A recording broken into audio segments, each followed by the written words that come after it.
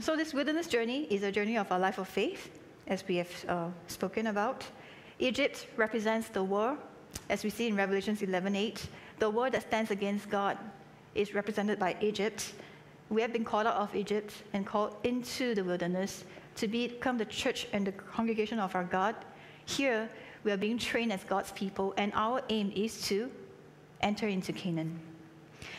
There are 5 stages of the wilderness journey, and we have gone through actually first 3 stages from previous lecturers. Stage 1 starts from Camp 1 to 10. The Israelites came out of Egypt. They crossed the Red Sea. That's when God really opened up the new pathway for them to totally put their past sins behind, their masters behind, the masters of the world behind. And when they were running out of food, God gave them bread from heaven, manna. And also, when they were asking for water, God provided water from the rock, a very big event, a rock that provided water for 2 million people. Then in stage 2, from camps 11 to 14, at campsite 11, Mount Sinai, that is the place that God has been waiting there for them. God has called them out of Egypt, waited for them to come to this place where He can ratify a covenant with them and to make them into His people. There, God was ready to really, pour out all of His word to them, help them to build a place, tabernacle, where they can meet with Him and learn to worship Him and enjoy the fellowship with Him.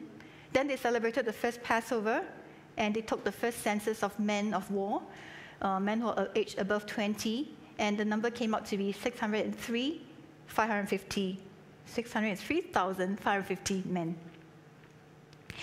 And then God brought them to campsite 14, Rizmah, which is also known as Kadesh Barnea. And there, what was God's intention? Set the land before them, right? God showed them, this is right at the door of the promised land. Enter in, go in, take possession. You dwell with me, become my people. But because of human thoughts, human ways, they decided to spy out the land for 40 days. Okay? As a result of their grumblings and disbelief, God sentenced them to total of 40 years in the wilderness journey. And then we came to stage 3, where they had to go around, remain back at the same place, but go round and round around the same similar region and come back to the same place after many years. So today we're going to continue on from there. So when they came back to Kadesh Barnea after 38 years, they camped 18 times. And Kadesh Barnea, as I mentioned earlier, was the same place as Rizmah, okay, which was also explained by other lecturers why they are the same place. They came back to the same place full of emotions because this is the very place that they got sentenced to a total 40-year journey. And now, before the same place, before the same piece of land that they are facing, are they now able to enter in? They are supposed to be able to. They are supposed to be ready because God has already trained them through the 38 years. Now, think about it. How do you feel when you're at 20 years of age? High hopes. A lot of things is going to take place in your life. You have a lot of things you want to try. Okay. How about 30 years old? Still very good. 40? I would say until 50, still feeling very good. Right? They say that the 50s are the new 30s in this era. Right? So it's no problem if I am still 50 years old and I'm ready to conquer this land and go in and take possession. But this is 38 years later. If I was 20, I would be 58 now. Maybe not so bad because the 60s are the new 40s probably. But if I was 50, I would be 88. Would I still be alive? Even if I have the mind of a young person, I can't, right? So Ecclesiastes 12, verse 1 to 5 tells us that you have to remember your Creator while you are young, before the days of trouble come. So we have to serve our God and understand the Word when we have our youth, so that we can do many things to bring people to Christ. And at this place, God is emphasizing that holiness is an absolute requirement in order to inherit the promised land and to live as his people. So the last time our previous lecturer dropped off at a cliffhanger, so I'll continue from campsite 32 to bring up the events that took place at Kadesh. So Kadesh, again, means sanctified place or holy place. So they arrived here on the first month, 40th year of the Exodus. Okay, so after 38 years, God trained them to be holy people. And these are the two reference verses that tells us that God wants us to really pursue holiness in all of our conduct so that we can really meet and fellowship with him. What happened at this place? Here, Miriam died. Miriam is one of the three leaders, right? Sister of Moses and Aaron. She died here. She was judged for her sin of challenging against the divine leadership God had given to Moses. What she did was she elevated herself in the eyes of the people, thinking that she was of equal status as Moses. The second thing that happened here, the Israelites grumbled again because they didn't have water. So another lack of water incident.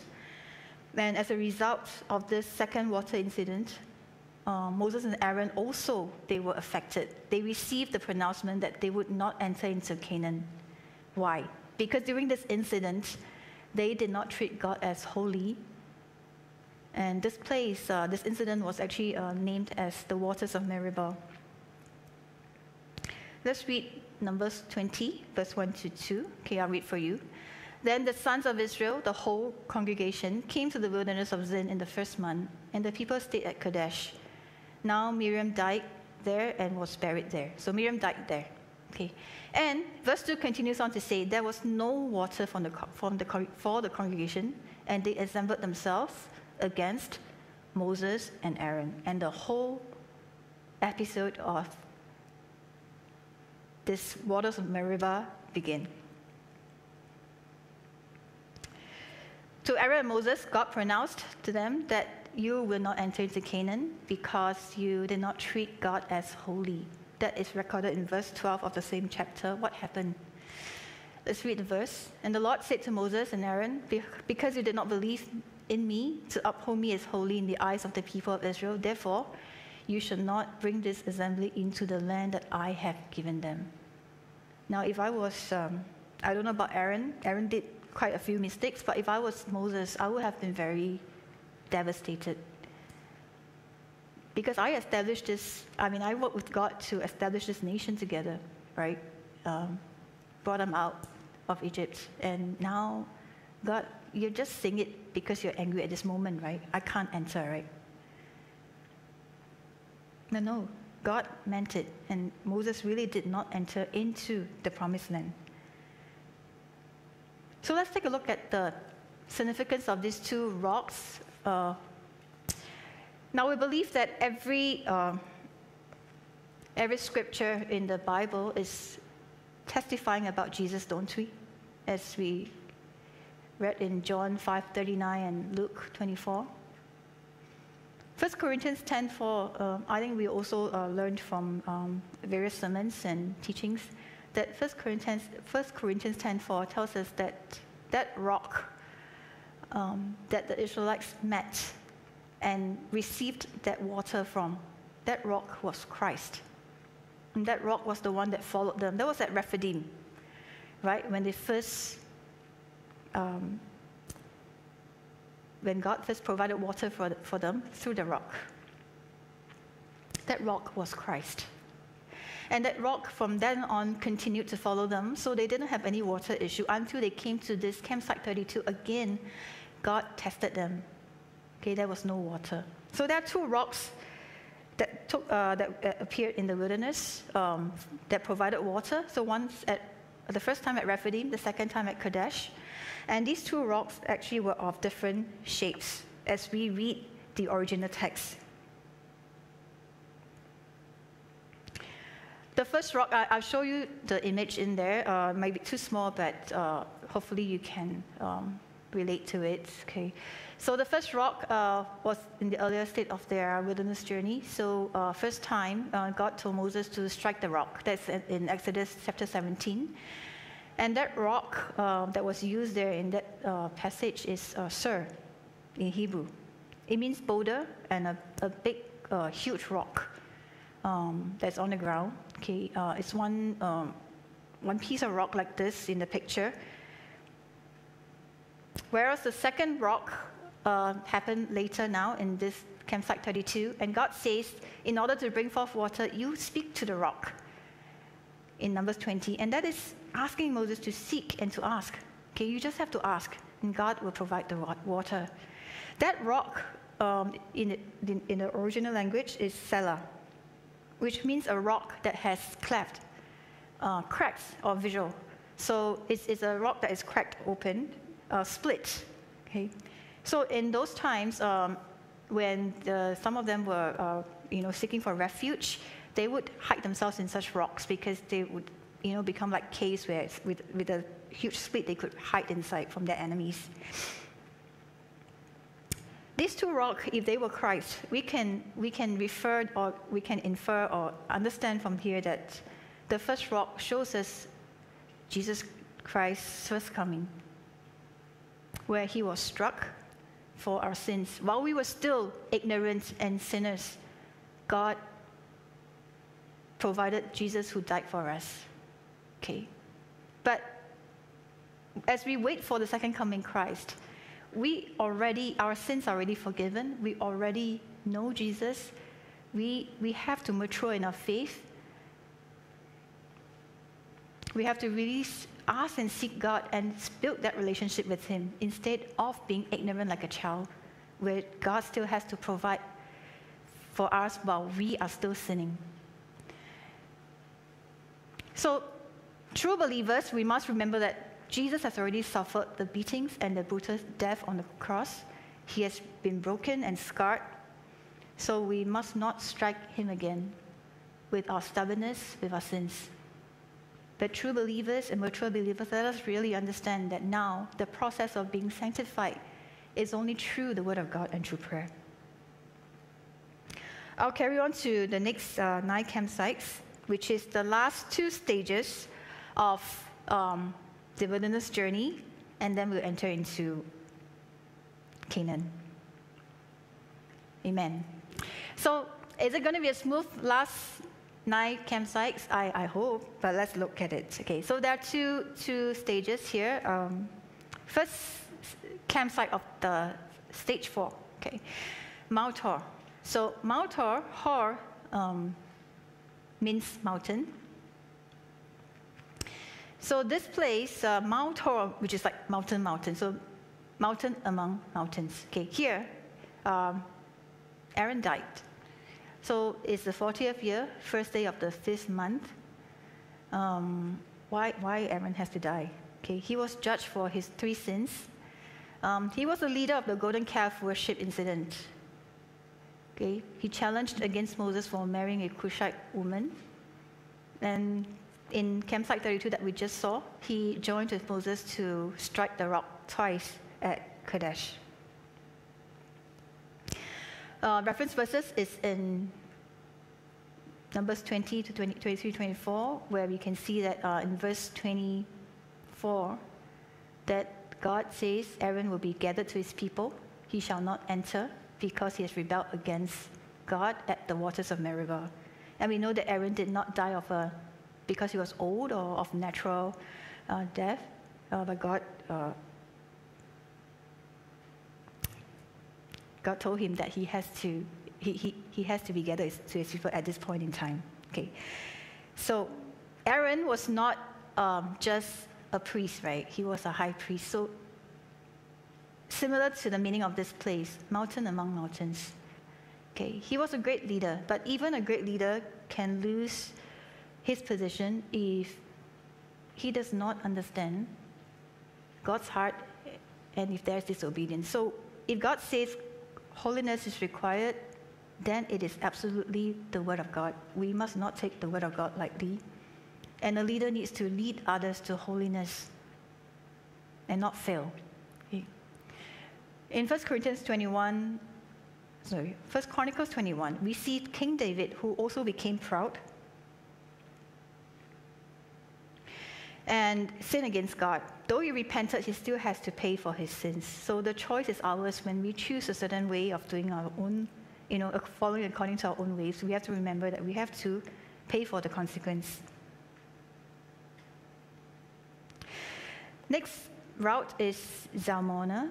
Okay, this is campsite 34. I enlarged this map because it's worth taking a closer look. This place. Zalmona means darkness and shady. And actually, there is an arrow that is drawn from, this way, across, from Mount Hor to Abarim. Okay, so, to get to that site, how would we go about?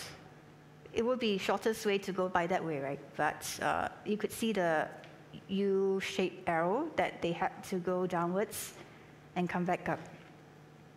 So after Aaron died, they had to mourn for Aaron for 30 days. Of course, they were very devastated and sad that a great leader that has led them through the wilderness journey has died. Okay. But at the same time, they realized that they were rejected to pass through a shorter way to get to the other side. So now they have to go through a long route. So their hearts became impatient and darkened. Next, the verse tells us here in Numbers 21:4 that they set up from Mount Hor by the way of the Red Sea to go around the land of Edom, and the people became impatient because of the very long, mountainous, and difficult route. And that's not all, okay? So then it came to Punon. Okay, Punon is just the next campsite. Okay, and Punon means sunset and mine pits. So earlier on we read they became impatient, and the word impatient in the Hebrew language is kasa, which means great despair. To the point that they are to the point that they cannot be comforted. It's really so bad. And in verse 5, grumbling started again, and it is, of course, we are saying that we're not surprised that because grumbling is their forte or their expertise, so they can grumble again. But we remember that they had gone through 8 years of training now from the last time they arrived at Rithma. Now they are about to enter in, right? So a little grumble might be okay, but what did they grumble? Same old issue, and I think it's even more prickly this time, okay? They ask, why have you brought us out of Egypt to die in the wilderness? How long ago was that they came out of Egypt? How long was it? 40 years. Why still they are bringing Egypt's memory with them? And then they said, no food, no water, same issues. They focus back on themselves and they say, and we even loathe this miserable food. This food, manna from where God gave it, it was bread, living bread from heaven. Now, if they say we love this miserable food, it's like saying we don't want to do this Bible study anymore. It's not getting anywhere. It's not making sense. It doesn't help me, okay? How do you think God feels at this point?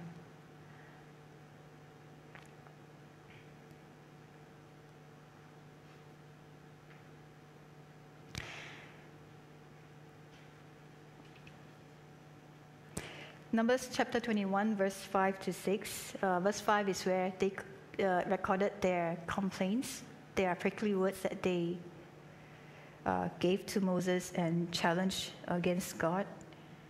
Then in verse 6 we read that the Lord then sent fiery serpents among the people, and they beat the people so that many of the Israelites, they died. Now, is God so cruel, so heartless? You know, these are your people. You promised to bring them into the promised land. Why did you allow the serpents, the fiery serpents, to come bite them? But we have to realize that if we reject to be under God's protection, that protection cannot cover us.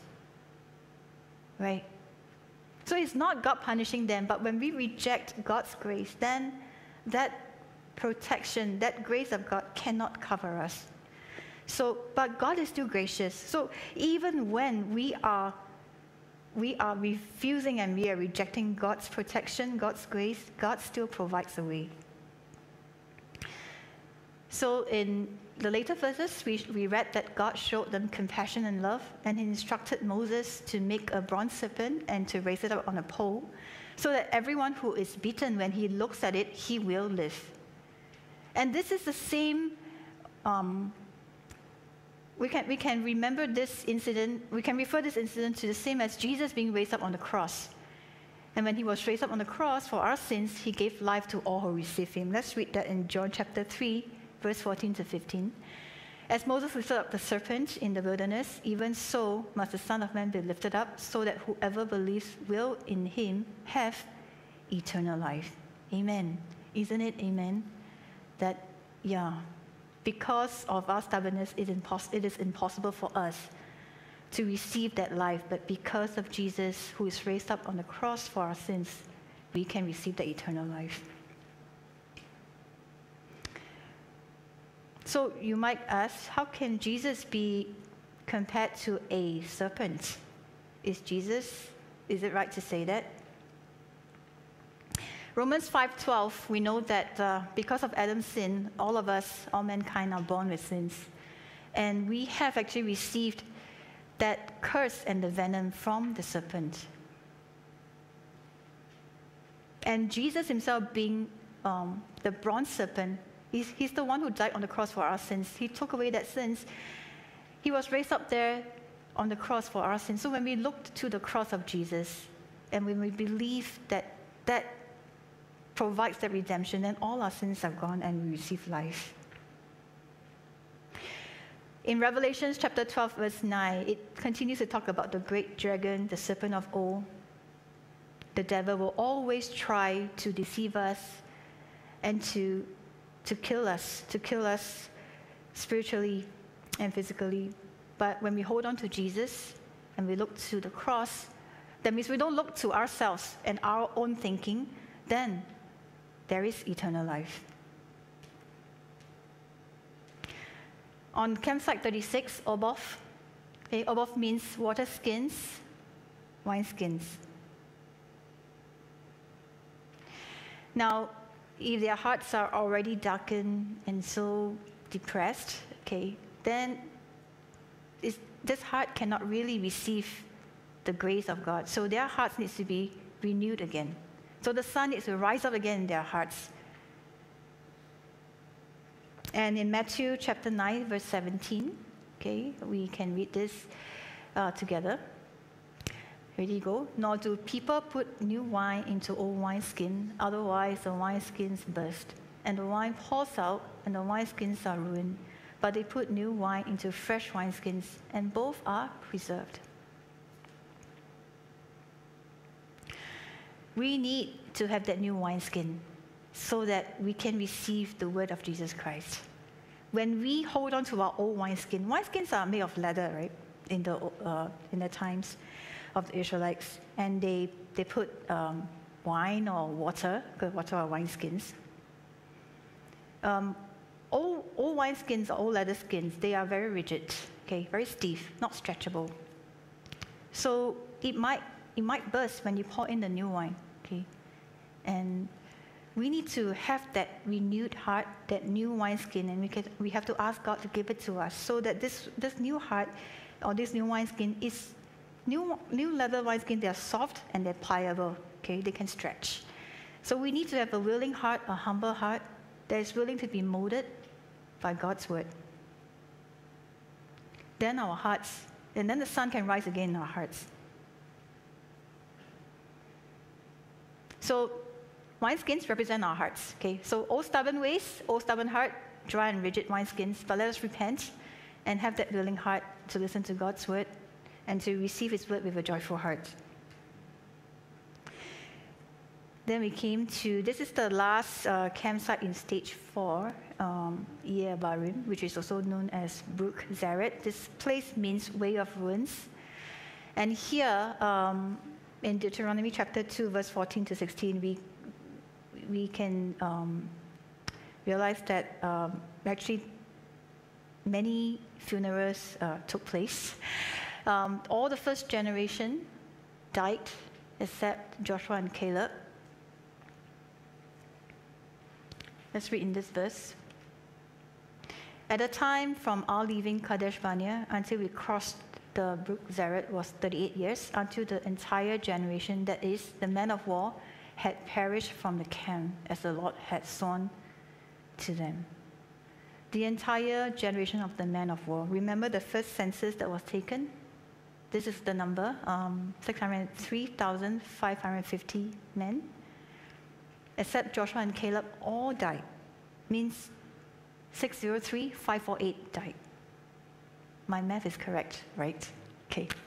So, the first generation of the men of war all died. Who is the first generation?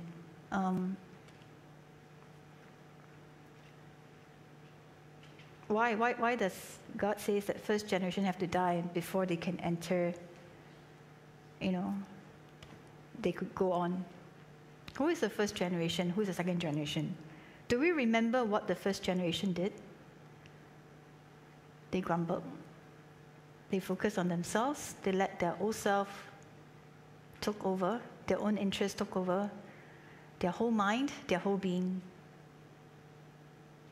They couldn't listen to what Moses and Aaron were telling them. Today, this first generation is our old self. The old self that only focused on ourselves, that only complains, that will always start to complain. The first thing that we do, grumble. Second thing that we do, grumble. The third thing that we do, grumble. This is the old self that has to die. Okay. In Colossians 3, verse 9 to 10, Apostle Paul teaches us that we have to strip it off. 1 Corinthians 15:31, we have to learn that example of Apostle Paul's life, that our old self has to die before the Word of God. We have to die daily. And that second generation, that new self, has to rise up and take possession of the Canaan land. In Galatians 2:20, it says, I have been crucified with Christ. It is no longer I who live, but Christ who lives in me. And the life I now live in the flesh, I live by faith in the Son of God, who loved me and gave himself for me. So even as I'm living in the flesh, I live by faith. I live with my heart and my mind and my whole being focusing on the heavenly things, no longer in the flesh. Christ lives in me. Therefore, if anyone is in Christ, he is a new creation, that new generation. The old has passed away, behold, the new has come. Amen. This place, Campsite 37, the ways of Yebarim, or Brook Zered, is also a turning point. So Numbers 21, verse 11, describes this place as a land that faces toward the sunrise, or the east, in different versions. So the east is where the sun rises. So it represents a new hope, a new march toward Canaan. That new march and new hope begins for the new generation, the second generation. Just as dawn breaks after the darkest hour, this is, the worst thing that could happen. Massive number of people died. Okay, but that is the past. Everything goes away, the new has come. In John 3:3 it says, Jesus answered him, truly, truly, I say to you, unless one is born again, he cannot see the kingdom of God. Brothers and sisters, do we want to be born again? We want to see the kingdom of God, amen? So let us really, really seek and long for it. So the next stage 5, last 5 campsites, we have to really long for the kingdom of God. Okay, and I skipped too fast. Okay.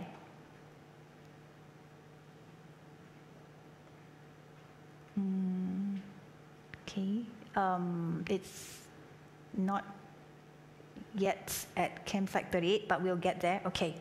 So campsite 38, Dibon Gad, it means to long for. Okay, so the Israelites at this point, after witnessing all the death of the first generation, they are really longing to quickly enter into Canaan so that without dying, right? Without meeting with another massive number of death. 2 Peter 3:12 also tells us that we have to look for and hasten for the coming of the day of the Lord. We have to long for that new heaven, that new earth, as it's spoken in Revelation 21, as we are drawing near to the fulfillment of God's redemptive plan.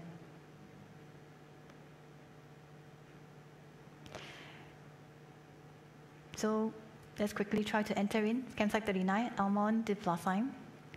It means hidden lump of pressed figs or cake of pressed figs. Now there's a little picture there that shows that cake of pressed figs. And the map, I continue to show the map on the corner to show that we are very near. The destination is Gilgal, up there. Okay, very near already. Okay, this is, it's been a long and tiring journey. And figs or pressed figs made into cakes. This is actually, during the time of David, it was meant for comforting and strengthening. The reference verses, 1 Samuel chapter 25 and 30, gives us two examples of David who needed comfort and strength, and Abigail gave him that cake of pressed figs. An Egyptian soldier also needed to be revived. So this gave him strength. This food gave him strength. So when we have no more strength of our own human ways, we can find that strength in God's word.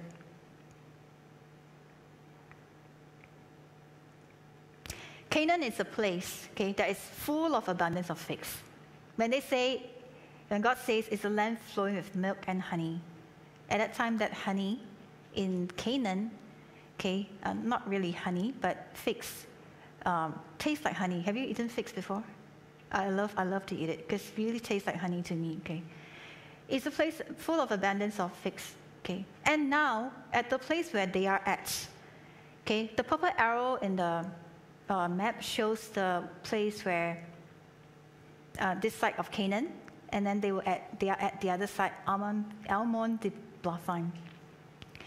When they are there, this place of Canaan, this promised land, is hidden and revealed by the mountain range of Abarim.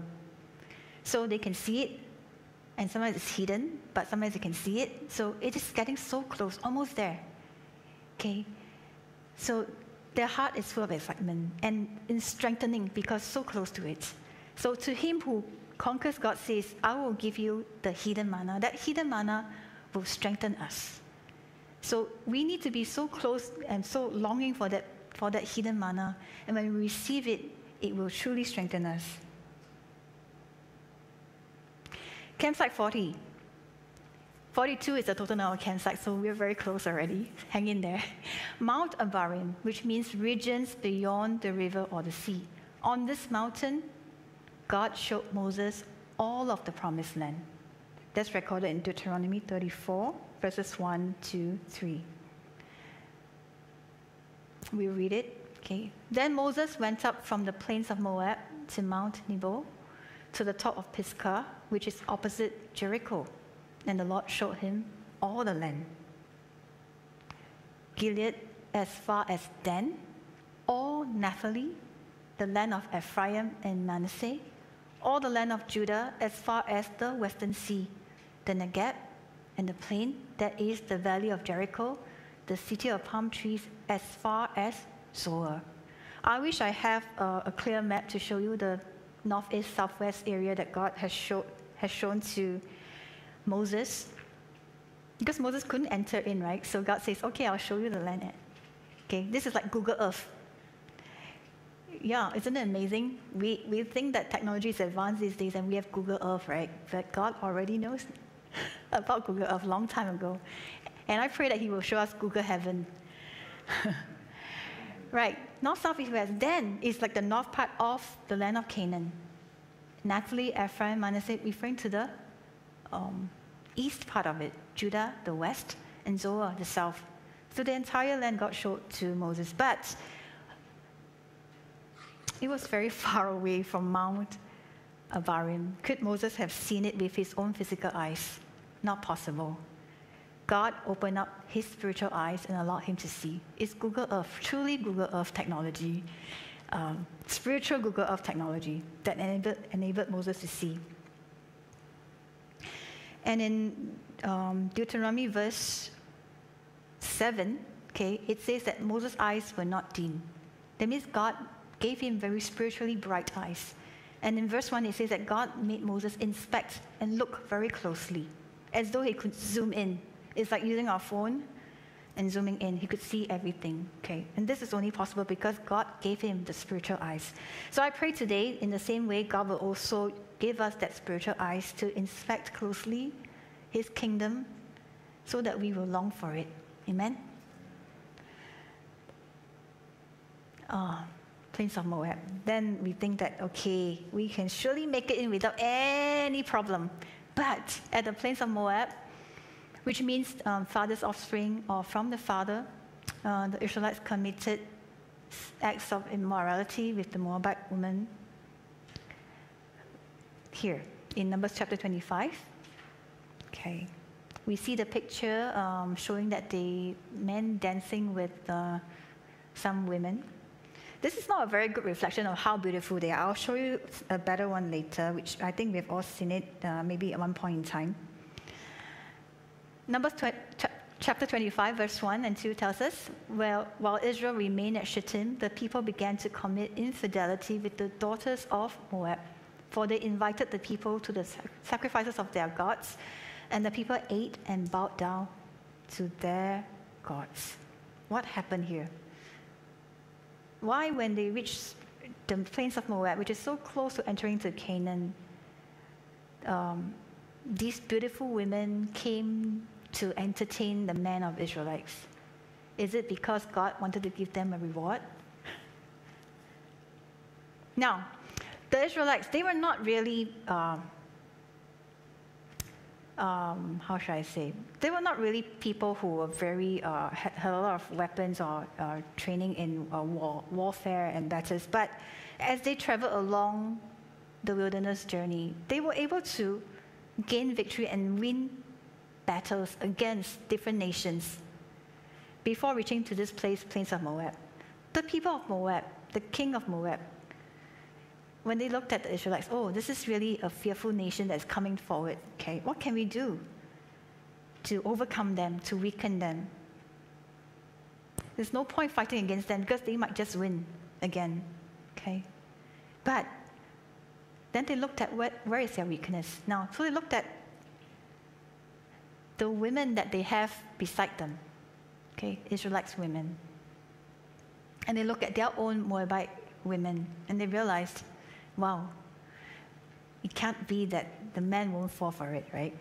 So they used their sensuous women as weapons to weaken and to overcome the Israel men. Harlotry at the plains of Moab. Okay, this is the beautiful picture that I told you about. That imagine this beautiful full makeup, woman with full makeup and wearing very nice clothing, nice material, with perfume, compared to the women journeying in the wilderness for 40 years without changing their clothing. Just one set of clothing, one set of outfit, for all occasions. And with very rough hands and feet, strong arms, no slender bodies. So, which one is better? Yeah, so no choice, right? They have to go for this just one time, because after this one time, I'm going to the promised land and live as God's people. So just this one time, God will forgive. He has given me so much grace. He will be able to forgive even this time. But no, okay, as a result, they not only committed sexual immorality with these women, they also bowed down to their gods and worshipped their gods. So one thing led to another. Or rather, they had to worship their gods before they could, have some engagement with these women. So this is really a time for us, a chance for us to reflect. This is the last chance of repentance before entering in. Do we let go of that chance? Do we let loose, or do we hold on to the word of God? As a result of this incident, God sent a huge plague and 24,000 people died. Yeah, so they had to witness another 24,000 of them dying before marching into the Canaan land. So let's be very careful today. What is our spiritual idolatry? It's found in Colossians 3:5. We have to put to death whatever is earthly in us, whatever is fleshly and earthly, sexual immorality, impurity, passion, evil desire, covetousness, which is idolatry. The other events that took place in the plains of Moab is they took the second census, and they also defeated the Midianites. As a result of this whole sexual immorality act, idolatry act that they did, there was a war that broke out, but they defeated the Midianites. And then the last event is Moses reiterated the law to the second generation. This is like a aftermath of the whole incident. God told Moses, teach them the word again. Teach this second generation the word carefully and powerfully. Deuteronomy chapter 1, verse 3 and 5, they use a different word, but both words, I'll read for you, okay. Verse 3, in the 40th year, on the first day of the 11th month, Moses spoke to the people of Israel according to all that the Lord had given him in commandment to them. Moses spoke. And verse 5, it says, beyond the Jordan, in the land of Moab, Moses undertook to explain this law, saying. So both words, spoke and explain, is used in an emphatic form in the original language. In verse 5, this word explain is ba'ar, and in verse 3, this word spoke is dabar. And these words are emphasized in a very intensive, emphatic form. So telling us that God is telling Moses to proclaim that word powerfully and very carefully.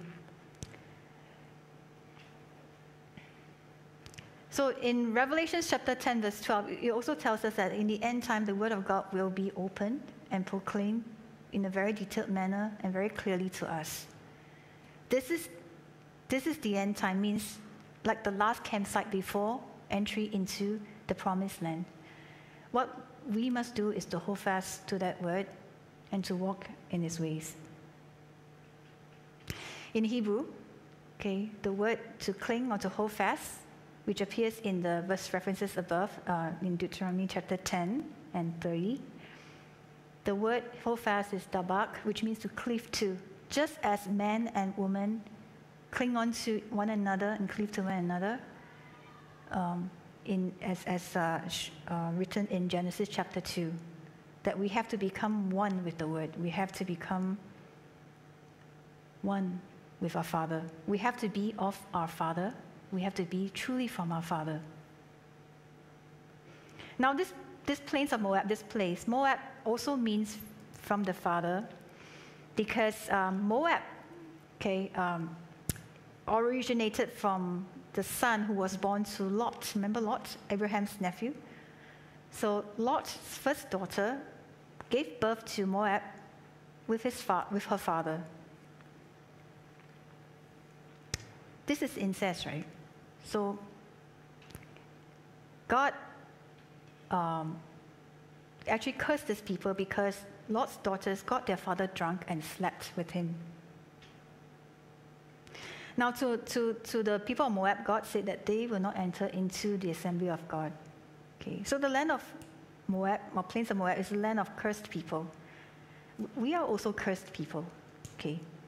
But we can be restored when we fully and truly repent and cling on to Jesus and the Word, and we cling on to being our Father's children.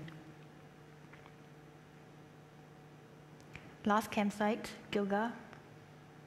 We crossed the the Jordan, and we are going into Gilgal. Gilgal means, today I have rolled away the reproach of Egypt from you. That's written in Joshua 5:9. And reproach of Egypt, what does it mean? Reproach of Egypt.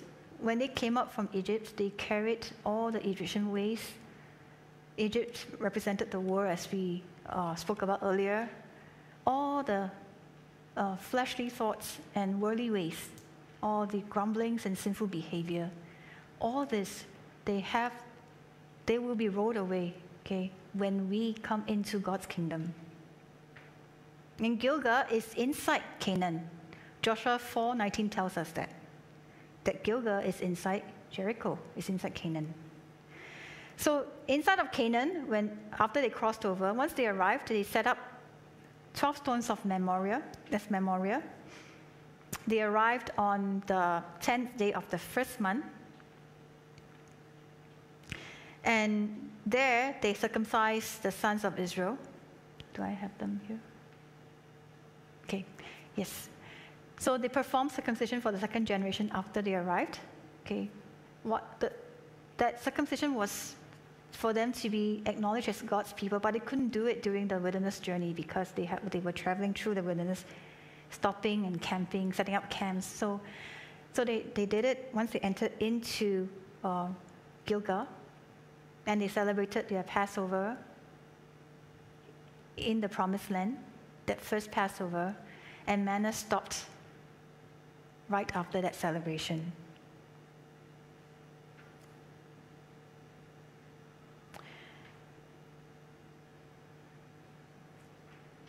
And so we entered into Gilgal and Canaan. It will be more beautiful than this, of course. This is just a representation. So conclusion. Through this whole entire journey,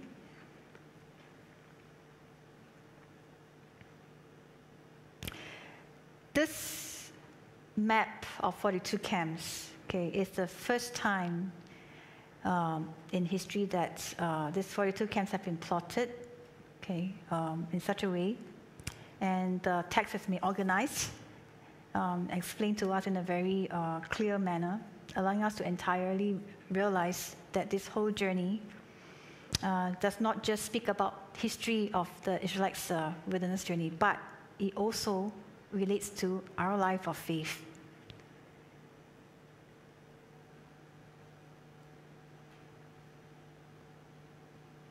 So this is not just a map of the Israelites' journey, but a map of our church life. Okay, and Acts chapter 7, verse 38 refers to the congregation who came up from Egypt into the wilderness as, the Israelites who came up from Egypt to the wilderness as the assembly or the congregation. So, and in the Greek word is ecclesia, which is translated commonly into as church today. So this is our church life. So we are also called out into this church, this wilderness, to be trained as God's people. And when we look at this wilderness journey, as we study it again and again, we have to really see two things. Okay? One is we have to find Jesus in it. The whole entire journey prophesies about Jesus coming, his dwelling with us, also his death on the cross, and the salvation that he will give us, and furthermore to his second coming. It also tells us about our story, of our own life from Egypt to Canaan. So I pray that we will be able to find Jesus in the wilderness journey and think about our own wilderness journey and where we are, which campsite we are at, and think about how we want to carry on walking this journey with our God. It took them very long. Why? 40 years. They could have entered, in 2 years, but it took them 40 years because they did not listen well.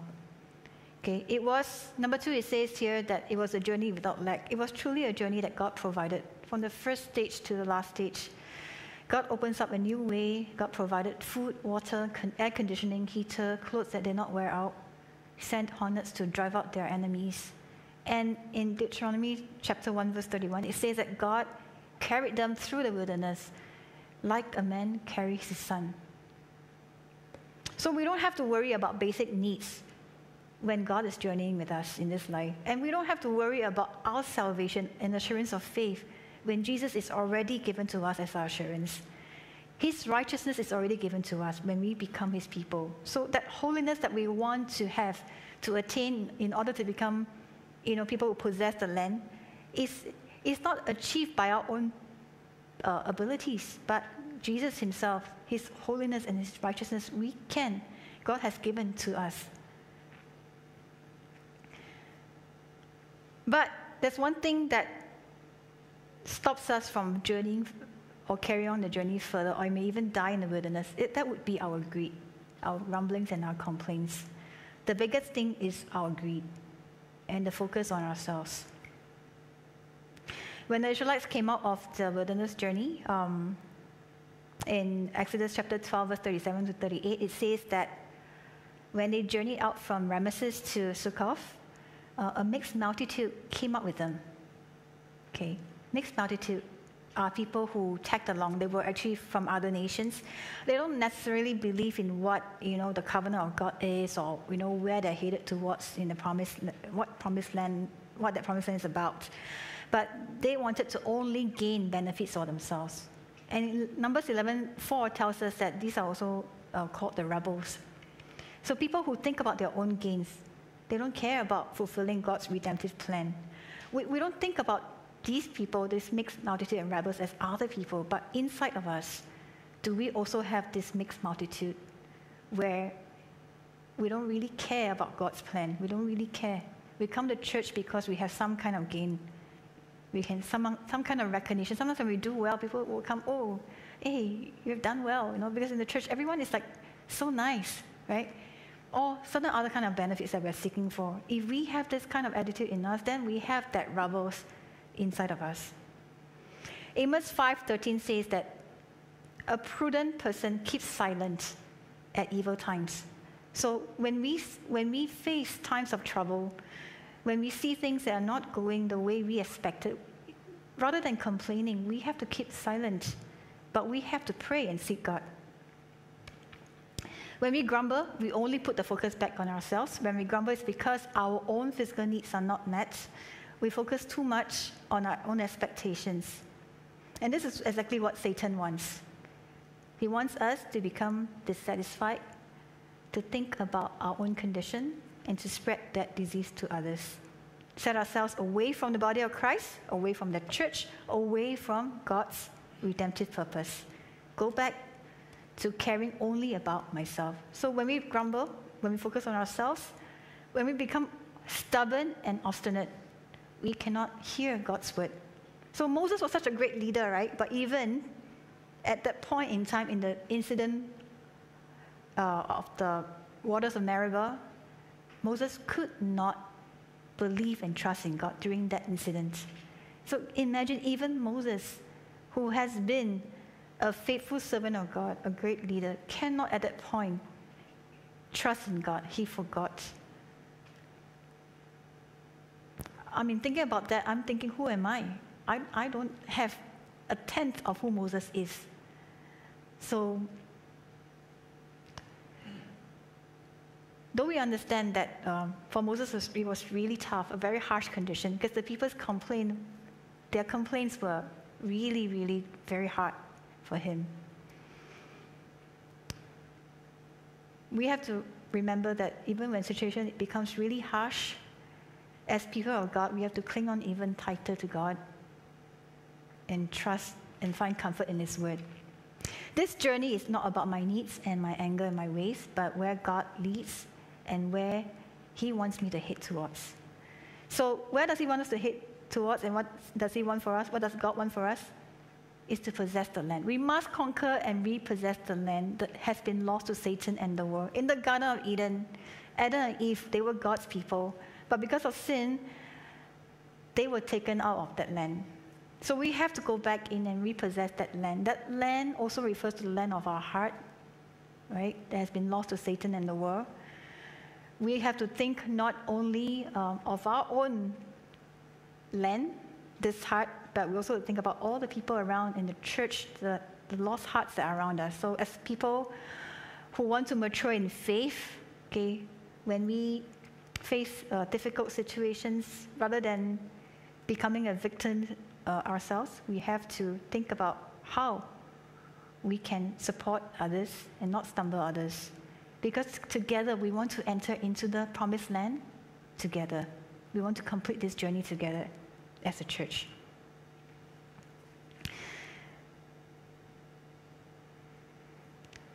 The reproach of all believers will disappear when Christ returns. We are longing now for his second coming, aren't we? Not? Let's read this final verse and end here. Okay, 1 Thessalonians chapter 4, 16 to 17. Let's read it together. Ready, go. For the Lord himself will descend from heaven with a cry of command, with the voice of an archangel, and with the sound of the trumpet of God. And the dead in Christ will rise first. Then we who are alive, we who are left, will be caught up together with them in the clouds to meet the Lord in the air. And so we will always be with the Lord. Amen. So, mature believers, we must walk faithfully in this journey, repent thoroughly, and really seek God and ask to be born again. Okay, we want to be the inheritors of God's kingdom. We have to really honor our God and become his people who will follow him, his will. So let's remove the focus on ourselves and replace that focus, on God's purpose for the redemption of and restoration of the fallen world and man. Let's close with prayer.